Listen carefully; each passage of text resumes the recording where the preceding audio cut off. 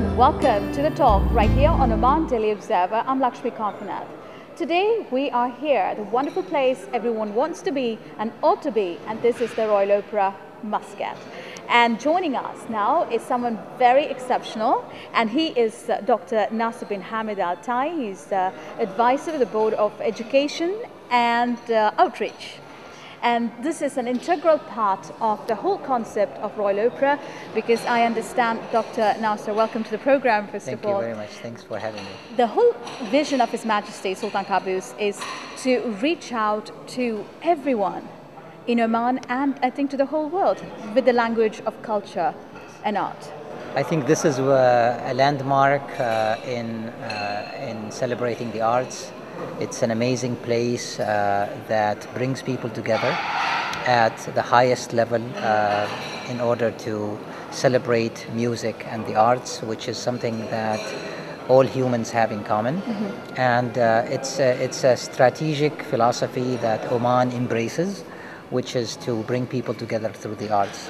This is in addition to the various concepts of tourism and various trainings and symposiums and conferences that are devoted to tolerance and love and humanity, that His Majesty has always been the torch behind such events.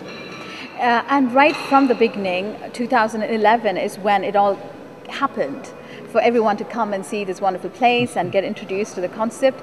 But right from the beginning, education and outreach was very much there.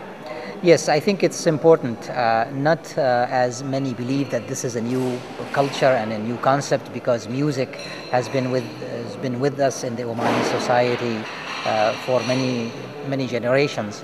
But to be able to expose our audience to the variety and the diversity of the types of music, the more we know about a type of music or a genre, mm-hmm. the more we become aware of it and have deeper appreciations for it. That's why we have the tours to come for students, that's why we have the student events, that's why we have educational and family events, and that's why we have pre-performance talks that have been extremely popular to inform our audience about the programs that we do.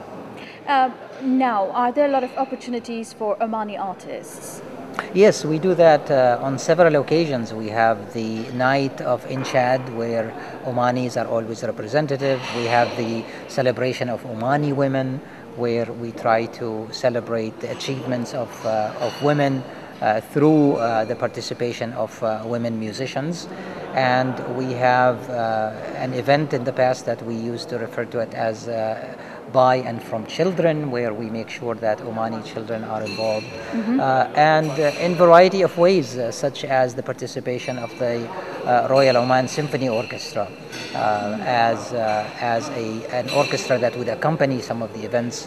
This has started right from day one, when after showing the opening of Turandot, obviously Placido Domingo, who was conducting the opera, okay. became the solo artist, presenting an opera gala, and the orchestra was accompanying him. So.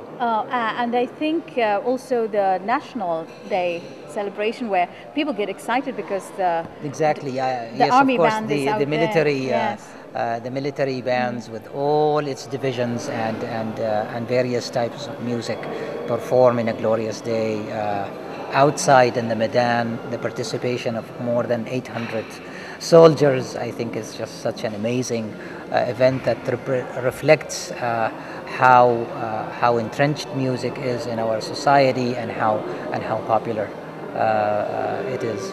Now, the season in September. Yes. That's what excitement is all about right now. Yes. That's what Oman is talking about. What should we be expecting that's different from last year? I think there will be lots of comedies in terms of the operatic and stage presentations. And for education, I think I have alluded to a new opera specially designed for children. And it would be a collaborative and interactive opera with hundreds of students participating in the actual performance of the opera. So they will not just be passive audience attending the opera, which is also a great addition for them. But now they get the chance to sing and to participate, dress the part of several of these characters, and so it's going to be here in Oman, children. Yes.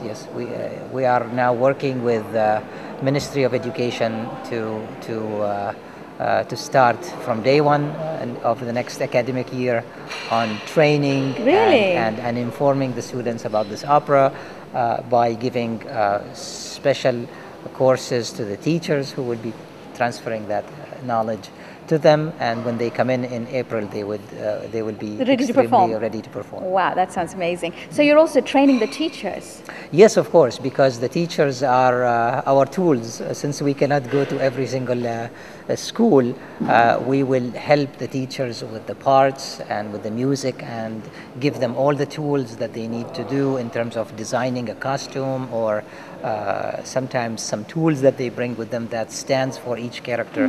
They in turn takes this to their students and to the schools and rehearse it. We need to keep up with this with you. We need to follow this movement, and by April we ought to be ready to watch them all in action. It'd be great. And the good news is, before it was about 46 countries, and last year you had 57 countries. Yes, it just keeps getting bigger and bigger. Oman is also becoming a great spot for tourism and cultural diplomacy, and this is what this place is all about. It's a place where we celebrate our diversity and shared human values. So. Fantastic. On that note, Dr. Nasser Al Taee, I want to say thank you so much for joining us here on Let's Talk. You're most welcome. Thank you. So that's the latest from the Royal Opera House Muscat. And our guest here, Dr. Nasser Al Taee, Advisor to the Board for Education and Outreach. We'll be back next week with something interesting and with more facts right here on The Talk, Oman Observer. I'm Lakshmi Karthanet. Thank you for joining us.